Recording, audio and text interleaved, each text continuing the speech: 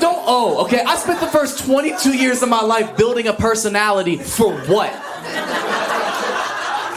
You think I need to be funny now? No, it's a fucking waste of my time, to be honest.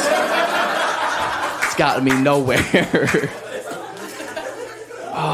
And it's so weird because when you spend so much of your life as one thing and then you're drastically changing to something else overnight, it fucks with you emotionally. Like it's still so new to me that I don't quite grasp it.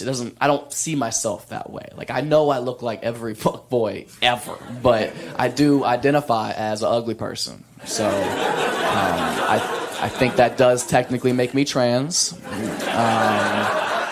Trans handsome, transom.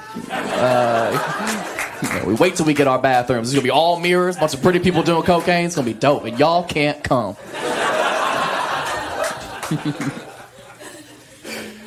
It's so weird, man.